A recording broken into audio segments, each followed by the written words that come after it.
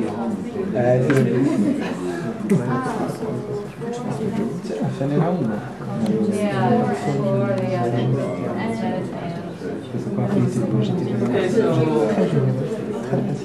hello everybody. So I'm the last speaker, so I expect that everyone is not so tired. My name is Tien, Viet, Nuyen, and I'm gonna present a paper joint work with Professor Francois Baccelli as India Ernest. The title is On the Spatial Modeling of Wireless Network by Random Packing Models. So this is the second talk today about stochastic geometry. Yes. So the dialogue at the top will be as follows. First, I will begin with some short introduction. Then I will define the model concretely.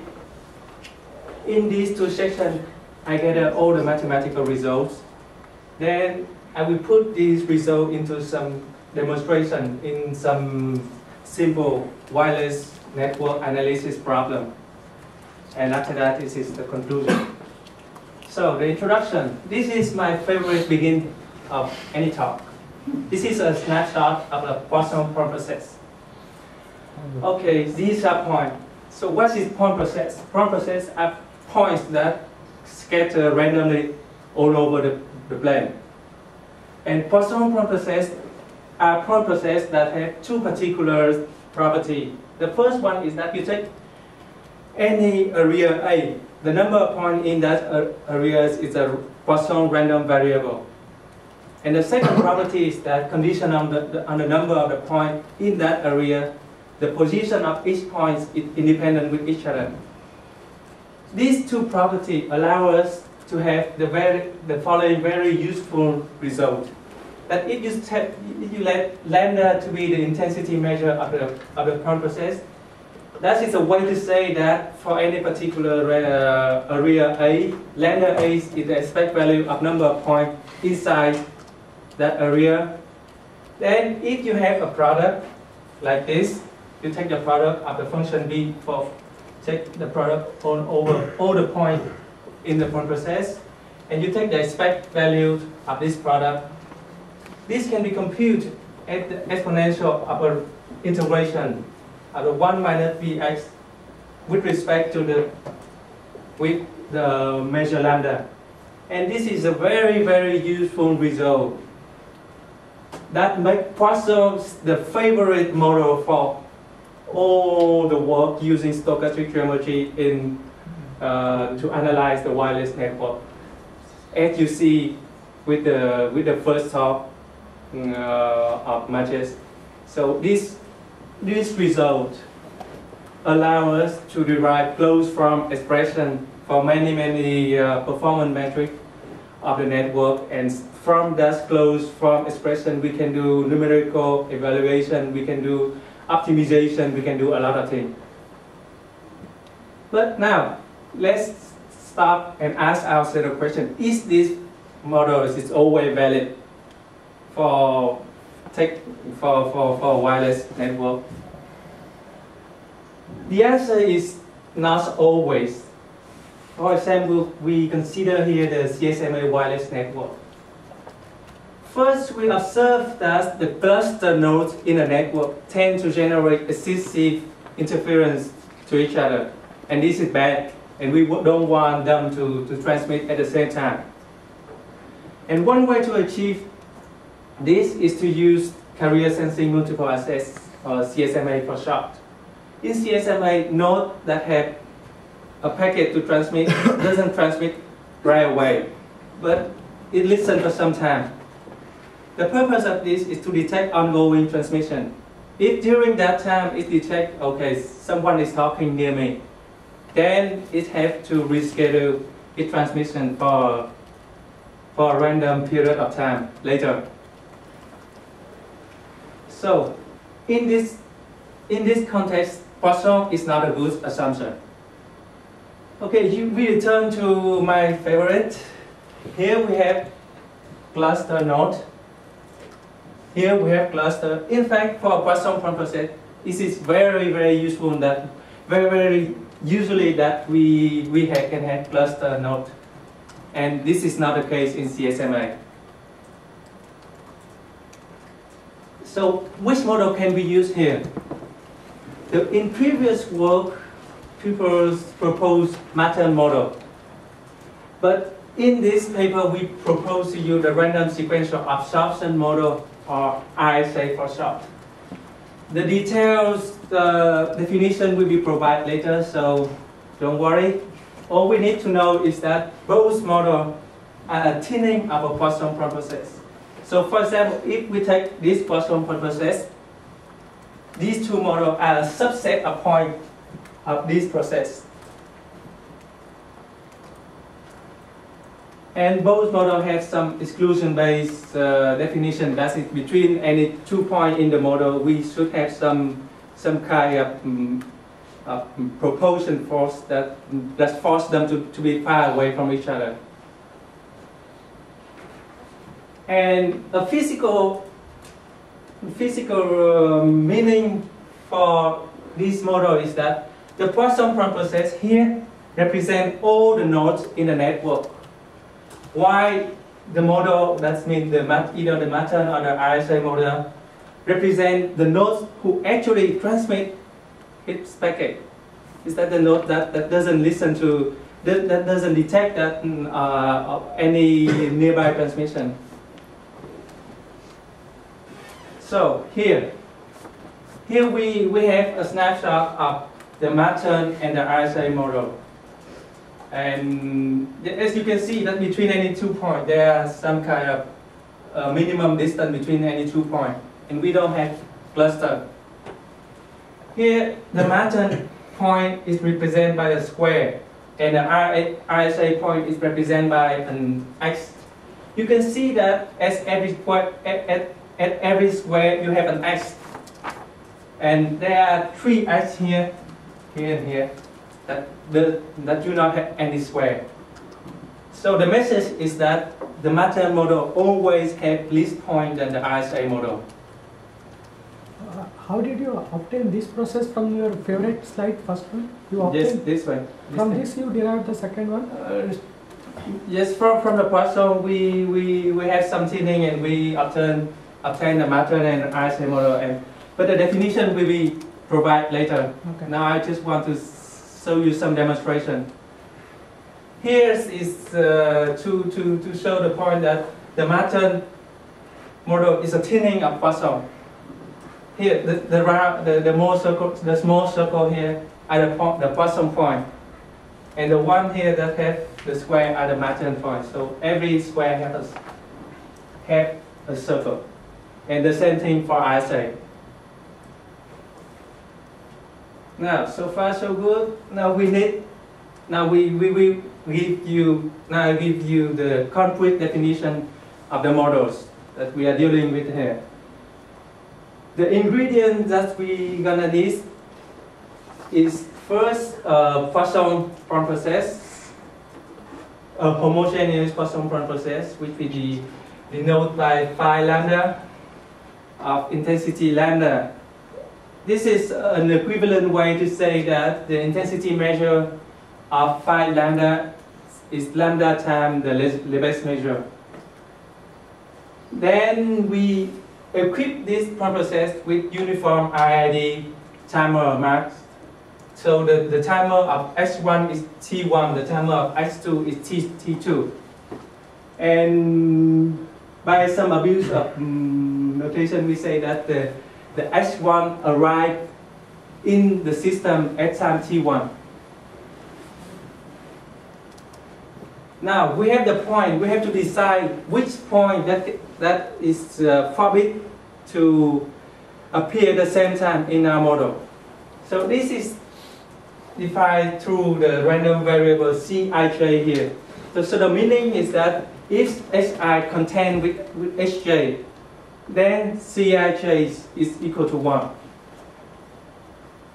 Some property of C is first, it is symmetrical. If Xi contained with Xj, then the same thing, Xj contained with Xi.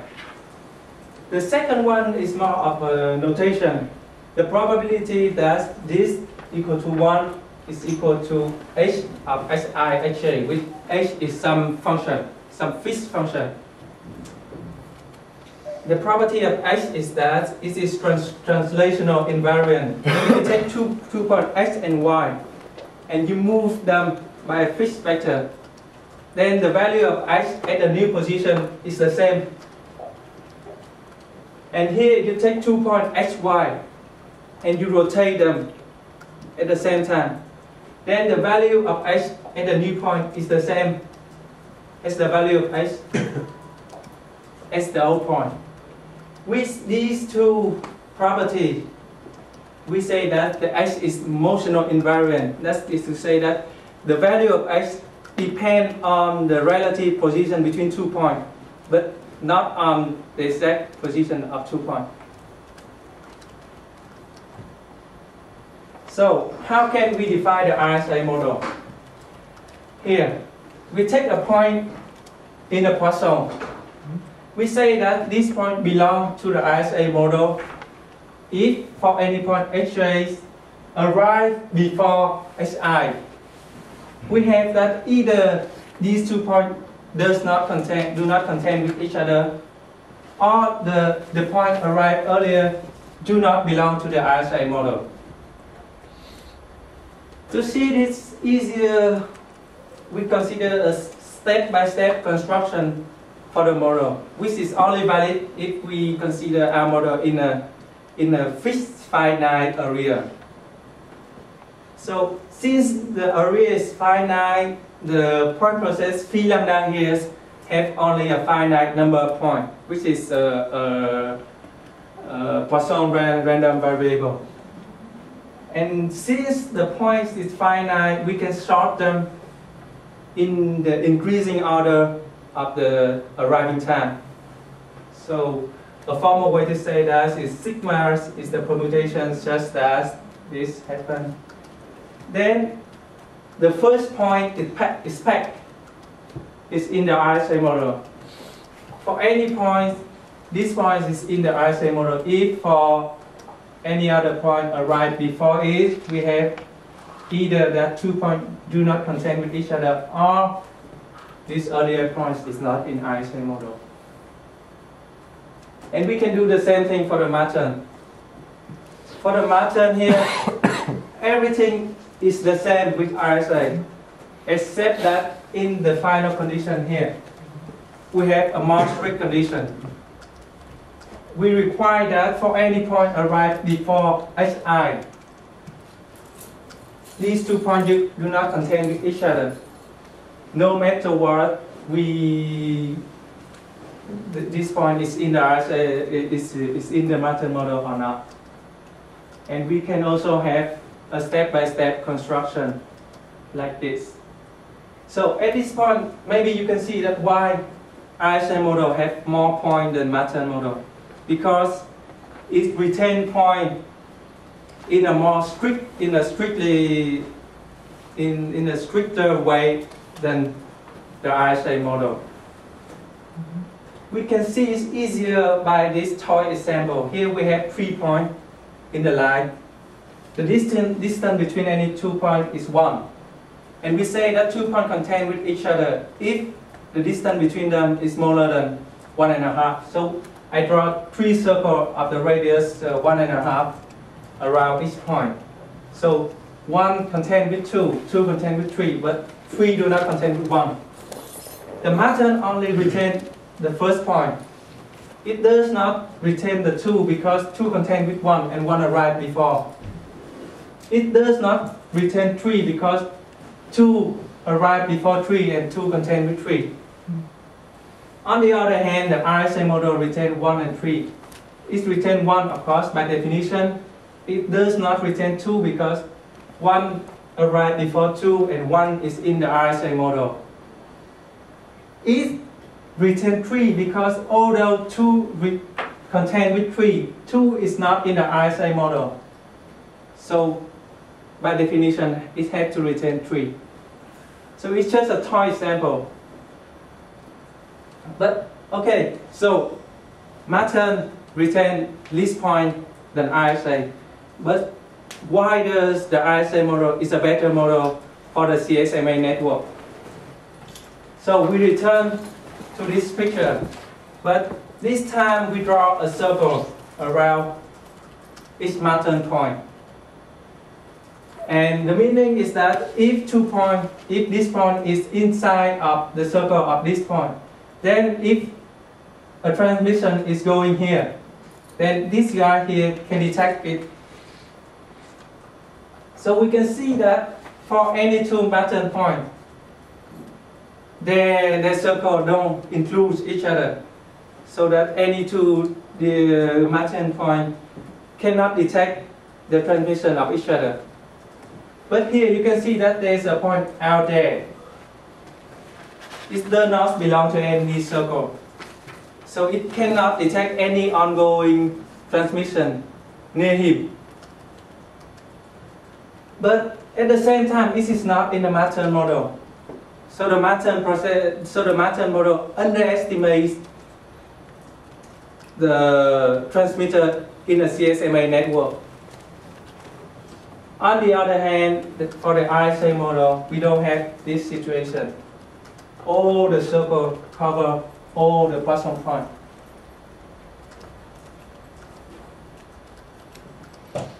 Okay, now we have defined our mathematical model.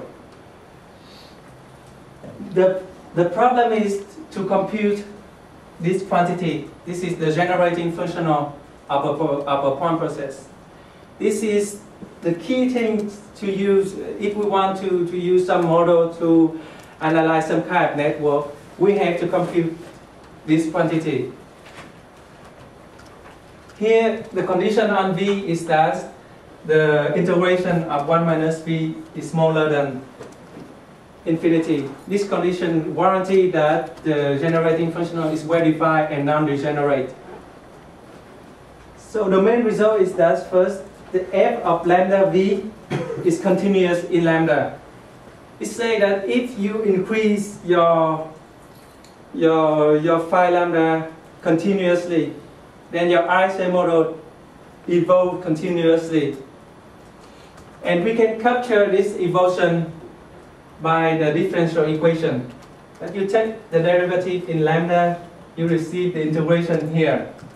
Here inside the integration you have 1 minus Vh times f of lambda right here.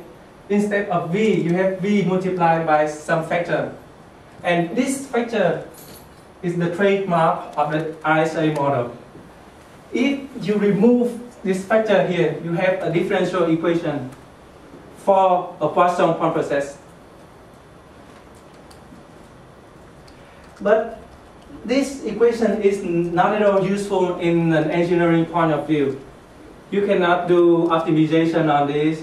You cannot do numerical evaluation on this. So we need to use some bound to get some kind of closed form formula to be useful.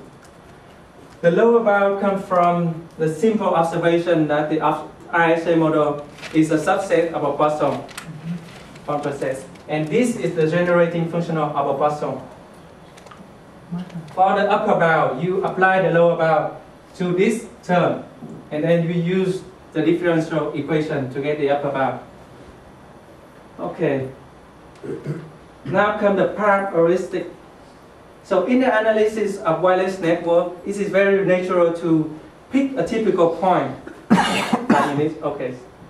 Take a typical point and ask the question, what is the probability of this point satisfy this, satisfy that? So to answer that kind of question, you have to condition on the fact that the network have a node at this point, and see what the other point look like. And this is what we call the prime distribution. In fact, the exact result for prime distribution is although theoretically tractable, but this is way too complex to be useful. And we need to have some simple heuristic. And the heuristic is as follows.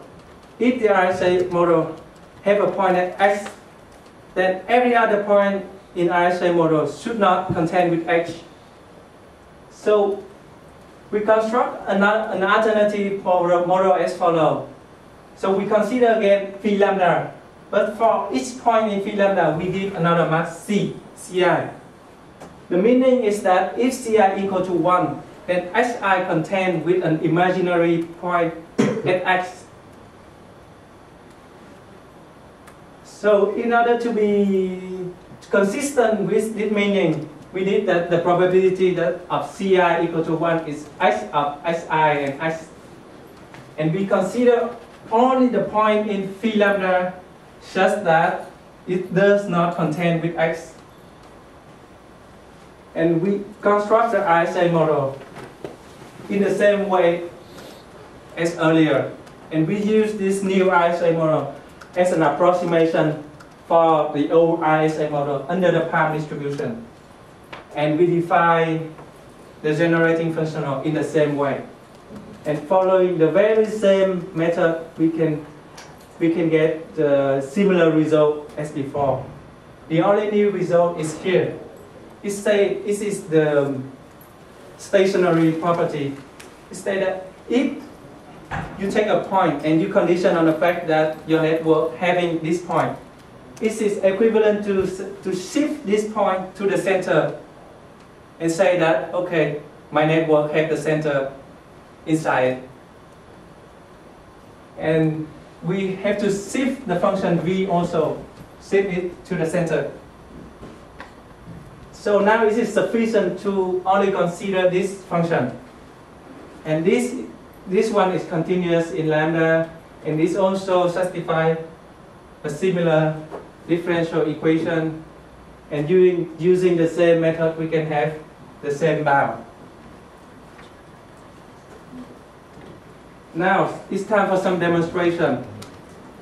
The CSMA network can be represented by two things. The first is the proposed Poisson process, which represents all the nodes in the network.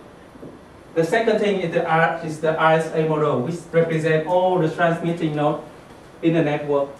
But we have to specify the Cij random variable. The Cij is the function is equal to 1 if this term is larger than rho, with the meaning is in the following slide.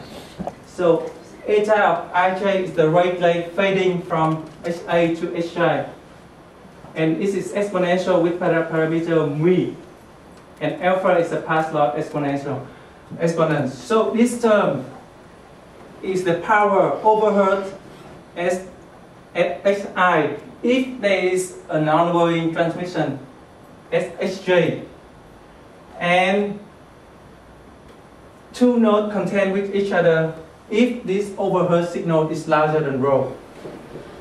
And from the assumption, we can compute that the probability that Hij equal to 1 is this.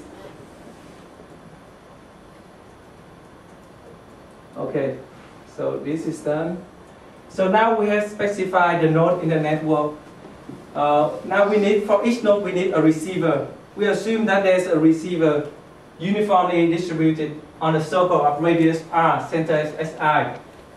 And for this user also, we will need a right fading also, and this is exponential with parameter μ also.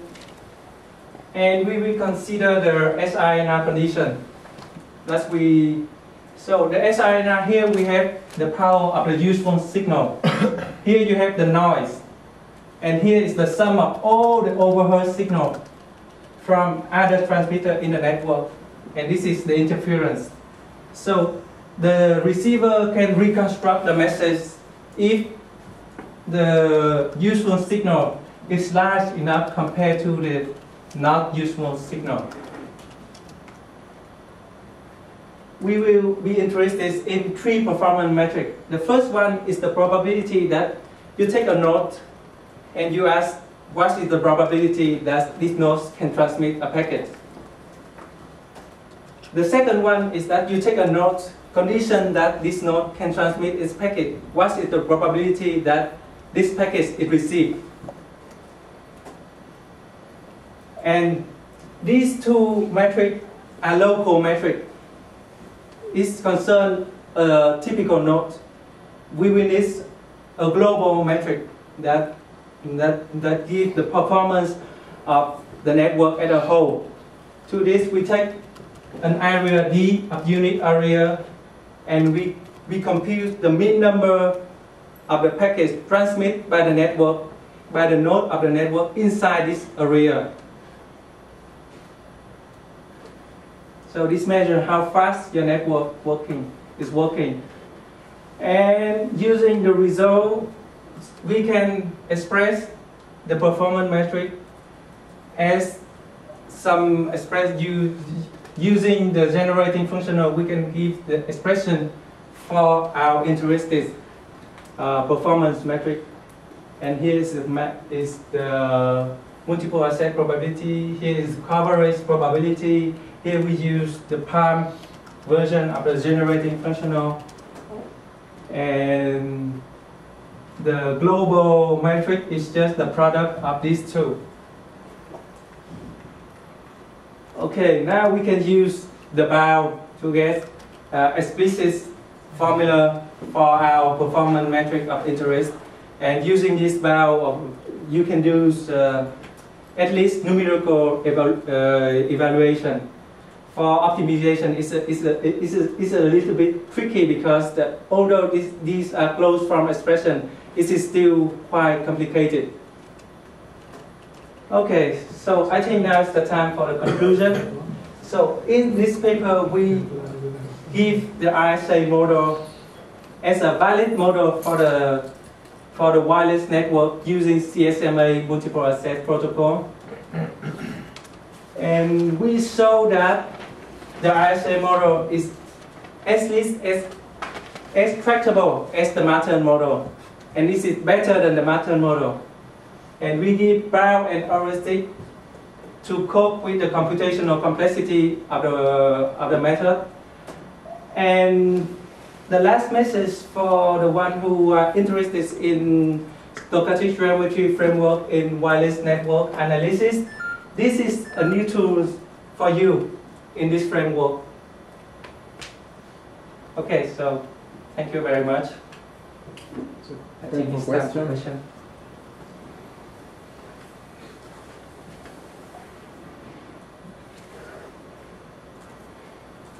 So we start by asking, so have you get an idea on how far is MATern model from RSA? So you've shown different one, you've shown that MATern model basically underestimate the number of allow receiver transmitters, so it also underestimates, say, the spatial density of the throughput. So by how much with respect to RSA? At maximum 25%. It has been shown that in average, I mean, at maximum, this means that if you have a lot of user in your network, and you use CSMA to thin them a little bit. So okay. In very dense scenario. Yes, in very dense scenario. Then the MATern only covers 75% of the plane, and there are 25% that is uncovered, while the RSA model covers the whole plane. So this is 25% different. But no, it's 33% because this is 25 over 75. But in less dense scenarios, it could be more. In less than, it would be least. In less than scenario, then the two models seem to be similar. For example, if you take the network with only one user, then the two are the same. Can you go back to the slide where you have your preferred slide, but those with the circle around the nodes? Yes, that is.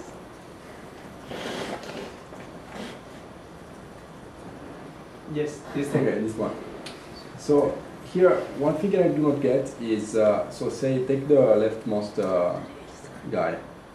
This one is transmitting, but is transmitting to nobody. So in this guy? Yeah. So okay. So that later on, what you do is that for that guy, you select a random receiver, and you dimension the transmission power accordingly, or are you assuming that everybody's transmitting just for the fun of transmitting? Why? Well, because every user is the same at the same distance from its receiver, so it is reasonable to assume that everyone uses the same power because the transmission range is the same. But so you're assuming a random receiver? Yes, And so you have not a specific, you're not intended communication to a specific party, you just assume somebody will use the message and is useful for it. yes, it's a very good question because here, because our purpose is to introduce the model. It's not the analysis of a real CSMA network itself. This is the later stage. So we want to keep the model to be as simple as possible. But of course, we can consider some routing between the nodes here. So you can consider, for example, if I want to reach this guy, I can go like this, for example. But this will complicate more and more the analysis. And we want, okay, to keep things as simple as possible, we ignore that for this time. And we assume that, okay, there's a receiver here and what's the probability that this receiver can get the message. Okay. Well, I understand that MATern underestimates the number of allowed transmitters. Yeah. But your throughput depends on SINR, interference also. So is it clear that MATern underestimates the overall throughput also? Because it underestimates the process of transmitter. So there will It be will less underestimate transmitters. the interference. Yes. And we overestimate the coverage probability because if you have least interference, you have a better chance to successfully transmit the packet. So it overestimates the real throughput? It gives more throughput? Yes. No, because throughput is in the same time is the product Yes. of the chance that a particular node can transmit a packet, time the probability that this node can be transmitted, and on one term you have an underestimation, on the other term you have an overestimation. So it's hard to say that so far a throughput is an underestimation or overestimation. So he doesn't know how the throughputs compare, MATern versus RSA. It's hard to compare because here I say you have some kind of rigorous results. But for MATern, the state of the art analysis is a Poissonian heuristic, and there's no mathematical result behind that heuristic. So it's really hard to compare between the two. Then what did you say? This 25% RSA Number of transmitters. Just it is the number of transmitter, not Yes. the performance. Yes, it's the number of transmitter.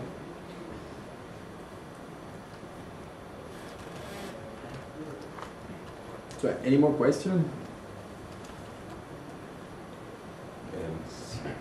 Why when you plug in the Poisson expression from the integral, that you had a very complicated integral, when you calculate the lower bound and the upper bound, the lower bound was a Poisson distribution. Yes, because here you said And the upper bound you said is when you plug a Poisson distribution within the integral. Why does this bring an upper bound? because you have a minus here.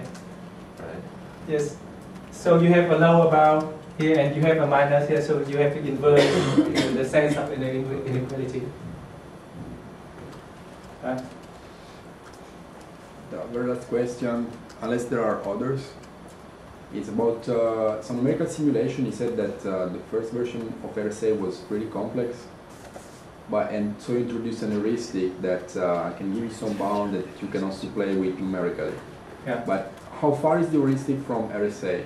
So if you ever are willing then to do some numerical simulation, how can you know how far is RSA with heuristic from RSA? Yes, it's not yet in the paper, but we have write another paper. This is more mathematically, and it seems that it's not very different. Okay. This is like 5%, something like that. Not very different. So I guess it's a good choice. And the intuition why the heuristic works? Well, the institution is right here. Yes, if you have a point, so example, you have a point here, and you say that anyone who is near to this guy is not allowed to transmit. So of course, if you have a population, then you have to eliminate the guys that is near this special guy first, and then for the rest, you do as usual. because this guy here has been taken care of. But of course, this is not the real mechanism in the model. Okay, so just one point, like this MATern analysis is used, I think, earlier. Is this RSA is what you propose, or it exists elsewhere, but you are trying to adopt to this scenario? Excuse me? This MATern type of analysis is well known, right, in another fields. Okay. But this RSA you are proposing, or you are taking from somewhere and trying to analyze that in this scenario? Okay, all the mathematical result here is we do ourselves. And the definition of this RSA? The definition of RSA. The RSA is very well known and well used not in wireless communication, but in physics, in material science, in biology, everything else. okay, so let's thank the speaker. How much time did I? You are a little like 3 minutes out of time. So it's how much in total, including the question? Now, including question, we are way late. So we have done like. So including the two first questions. So include like this we are 45 minutes including all the questions. 45. No, yeah. 35. 37 minutes. Because I only have 22 including questions. Yeah. So. Okay. Don't read all the equations. Slide number 17. Yeah. I guess. So I just maybe this thing is okay. Plans immediate. Thank you.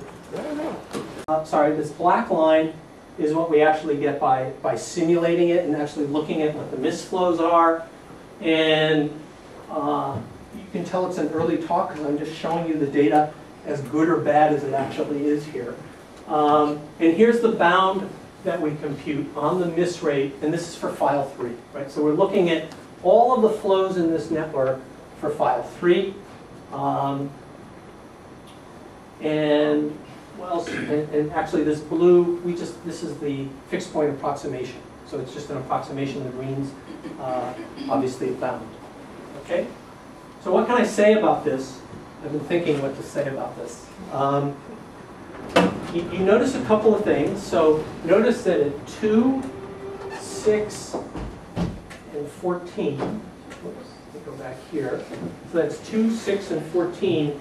Remember, we're going to F3. So actually, you've got a lot of traffic that's trying to flow this way, right? And so clearly, you know, the miss rates are higher. So here, that's what those peaks correspond to. You know, the bounds are pretty bad. You know, bounds are not are pretty far off from what we're actually seeing in practice here.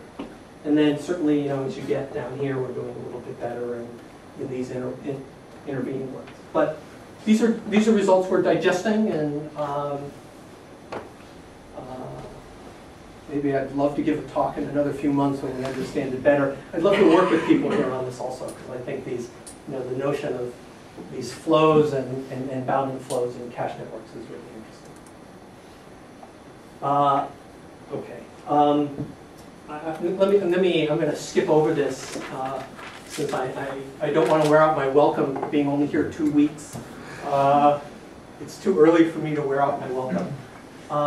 Let me say simply that we've also looked at this problem, and this I have a paper on, not yet published, that I can send you, looking at the ergodicity of cache networks. And the question here is, you know, you might think, I think we all have sort of these intuitive notions that you know, steady state performance doesn't often or very seldom depends on initial conditions, right? We always tell our students, oh, run it for a warm-up period and then start taking your measurements, right?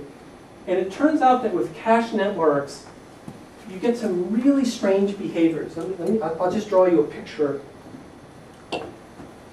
Well, maybe I won't.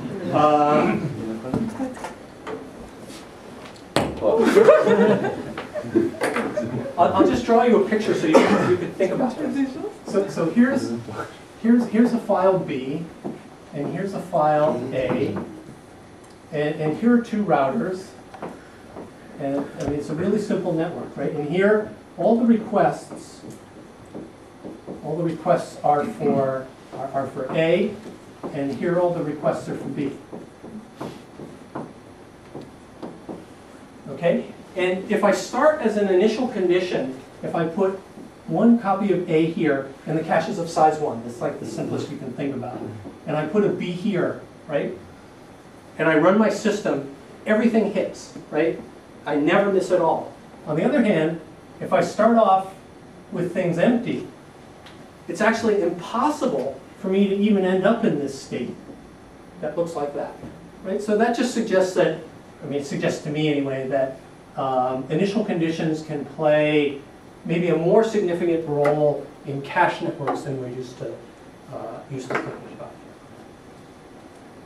Okay? Okay, so again, it was meant to be a little bit of an overview talk of a couple of different pieces of work looking at cache networks here. Breadcrumbs, which was, remember, really searching for content and using the saw state field route. I keep wanting to use Timur's term because I don't trust search.